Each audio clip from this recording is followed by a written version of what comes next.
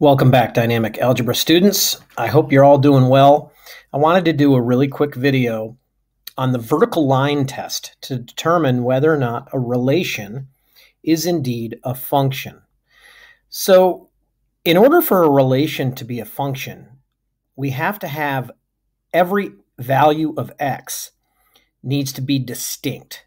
It can't be repeated. You can't have the value of x as an input into the function the same number twice. For example, you can't have 3 used for one pair and then 3 input again. You can only input once. And a quick way that we found out how to solve to determine whether or not there are more than one of the same x as inputs into the relation is to do what we call the vertical line test.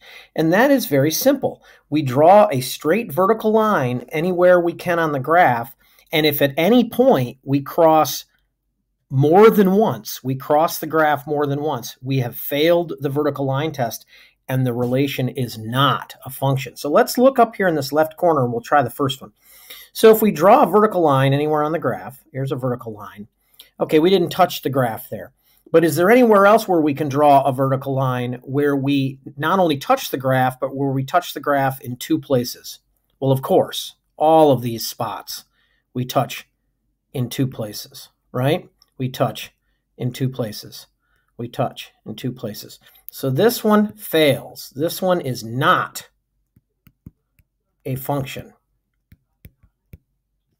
How about this one? Well, you can see, same thing. We touch twice. We touch twice, we touch twice. This also fails our vertical line test and is not a function. And then let's go down and look at this one. This one might look a little tricky here down in the bottom left because it looks almost vertical, like it's going to touch, but if you draw a perfectly vertical line, it's only going to touch in one spot. It's only going to touch in one spot. Only one spot, only one spot. Again, where it touches the graph, not where it touches the axis. Even where it's very close to vertical, you can see it still only touches in one spot. So this passes. This is a function.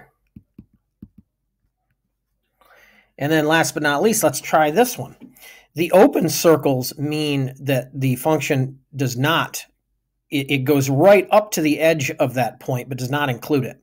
So if we draw a vertical line right there, we really have only touched one point. We've only touched this point because this is an open circle, right? So that one doesn't count.